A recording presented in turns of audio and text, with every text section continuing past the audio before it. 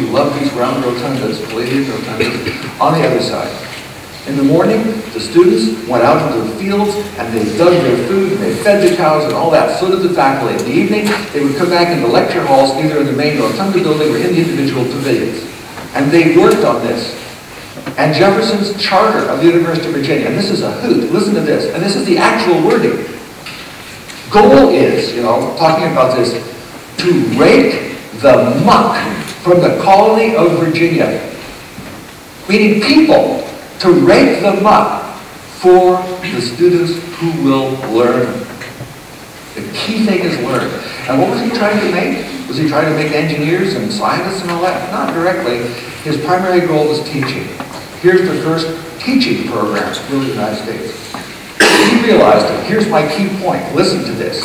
He realized that if a population is going to do the pursuit of happiness, that it has to be a voting public with an intelligent, reasonable outlook, based on rationality, based on reality. And the greatest words in his world, except for the pursuit of happiness, are the greater good. He says, you educate people, you allow them to read, they will make decisions for the greater good. And this is what's so amazing about the United States today. People go out of their way to vote against their own self-interest. You watch. Like elections coming up, going to be very interesting. Jefferson's saying, no. What you do is you think about all this. Stop thinking. You think about this. What you do is you put all this stuff together, you read, you discuss with each other in community forums, you study, you think about it, and then you vote for the greatest common good.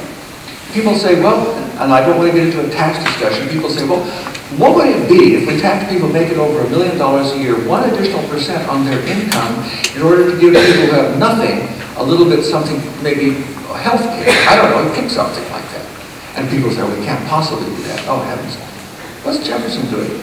My guess is that you could see the shaft at Charlottesville, down into the grave of Jefferson, and attach a turban, because he's spinning in his grave at so fast, say 100 gazillion RPM, he probably power the eastern seaboard with the amount of energy coming from that man. He must be just furious.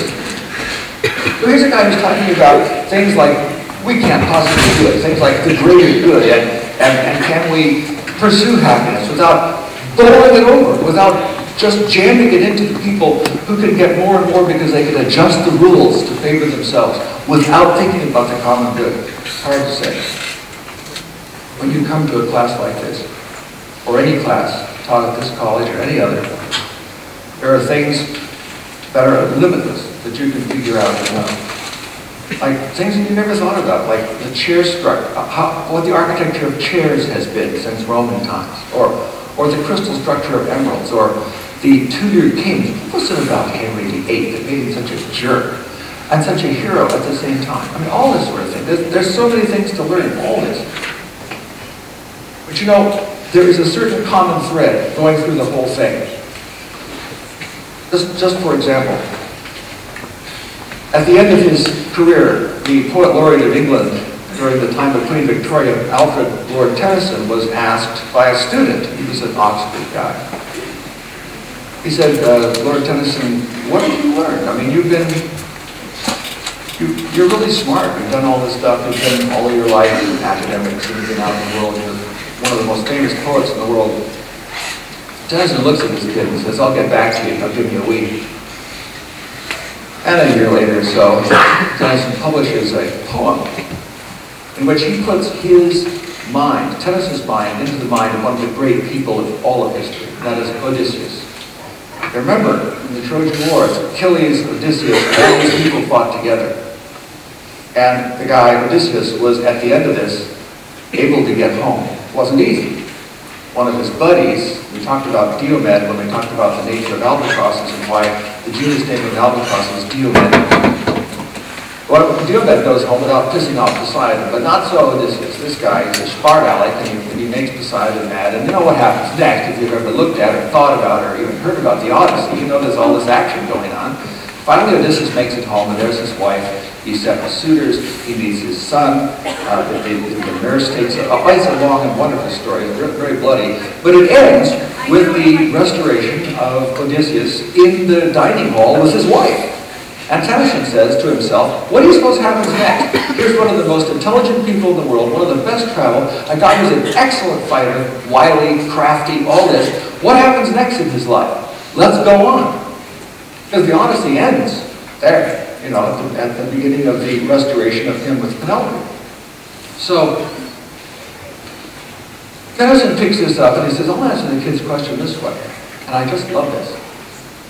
Tennyson writes, I am a part of all that I have met. Yet all experience is an arch wherethrough gleams that untraveled world whose margins fade forever and forever when I move. How dull it is to pause, to rust, unburnished, not to shine in use. For it is my goal to follow knowledge like a sinking star beyond the utmost bounds of human thought, to strive, to seek, to find, and not to yield. Knowledge. Common good. Pursuit. You think, well, that's all Western stuff. No, it's not. It's not Western stuff at all. Listen to this. The sage of old was profound and wise, like a man that afford, he took great care, alert, perceptive, and aware. Desiring nothing for himself and having no desire for change for its own sake, his actions were difficult to understand. Being watchful, he had no fear of danger. Being responsive, he had no need of fear. He was courteous like a visiting guest, yet as yielding as the springtime ice. Having no desires, he was untouched by craving. Perceptive and mysterious, his knowledge was unfathomable, causing others to think him hesitant. Pure in heart, like uncut jade, he cleared the muddy water by leaving it alone. Now listen to this. I'm going to read that again. I'll read the last line. Pure in heart, like uncut jade, he cleared the muddy water by leaving it alone. By remaining calm and active, the need for renewing is reduced. Think about things. Be slow in your actions.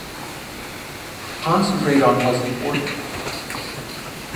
Here's another one. I found this one years ago in an ad for a book on the American Indians by the National Geographic. And I took it out, saved the ad. Apparently the Indians that lived in the area south of the Great Lakes, the Indians that were involved in Hiawatha, if you've ever read that phenomenal poem, they had a tradition in which they would go out into the night at the end of the day, where they would, I guess the guys would probably go out and make sure there was no bears and no bad wolves and wolverines and stuff out there. And then everybody would leave the settlement, the teepees, and they'd go out separately into the forest, standing maybe 20, 30 feet apart. If you had a little kid, the kid could be with you, but generally you were standing apart. And they would look into the sky, and look into the trees. This is at night, before they go back home. And they'd repeat, silently, not together, these words. I stand in good relation to the earth. I stand in good relation to the gods. I stand in good relation to all that is beautiful. I stand in good relation to you. I am alive, and if I live for another day, I promise I will learn one new thing. Now I look around, and I know I'm old and a dinosaur, and I don't have quite all the neat toys or know how to run them. My son helps me with those quite a lot. But I do have an ability that I want you to generate too, and that is I can sit for a while and think about something. And I don't always have the right answers. I usually get led in different directions, but I can think about something. And it's always fun. And that's what I mean by looking out and looking ahead and making the best decision. This semester has been particularly interesting for me. For one thing, this semester I've had more students than I've ever had in my life, you guys. In the other part of the world, 65,208 students have used my textbook this semester. all over the world. I've had a chance to travel to various places. I have a new employer, the National Geographic Society. I'm working with them on books. I have, luckily, survived the chemo that made me so weak at the beginning of the semester, and sometimes I could hardly walk. My God, I was here every day. I actually retired last May, and this was the last time that I plan to, or maybe we'll get to go through the story that I started 16 weeks ago with you. It's an interesting emotion because I'm really not quitting. I mean, I'm thanks to my dean and college president and the board, I get to maintain my office here at the college, so I'll be around. You know, I'm around quite a lot. And I'll still continue to write and work and do the television stuff. But it's not going to be quite the same because, as I told you the first day, this class is the center of my professional world. And I'll still be involved. I'm going to get lots of guest lectures here at the college. I have obligations and opportunities all over the world. I have 2 more lectures I'm supposed to give at Hong Kong University, which I'll do in the spring, I hope. But I feel like my favorite character in Shakespeare, which is Prospero from The Tempest. He has a difficult situation, which I did not have, where he finds himself isolated with his daughter on an island. And by studying and by knowledge and by learning, he obtains all kinds of powers and uses them for good, never for evil. And at the final end of this story, if you've ever read The Tempest, you know it's quite a remarkable piece of work. It's Shakespeare's last play. Everything comes out fine. And Prospero at the end says, you know, all my powers are overthrown. What strength I have is now my own. And then simply puts down his pen.